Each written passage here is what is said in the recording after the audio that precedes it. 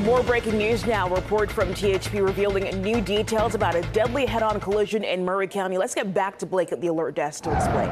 Hey, good morning to you, Nikhil. Yeah, so that deadly crash happened Tuesday, and this morning we're now learning 2 kids were in one of those cars involved. The crash happened on Hampshire Park near Ridgetop Road Tuesday morning. Authorities say 30-year-old Nathaniel Morris died in the crash. According to that new crash report we just got this morning, Morris was traveling west on Hampshire Pike before crossing the center line and striking another vehicle head-on. 3 adults were taken to the hospital by a medical helicopter. 2 children were taken by an ambulance. No word on any of their conditions this morning. For breaking news around the clock, you can always go to WKRN.com.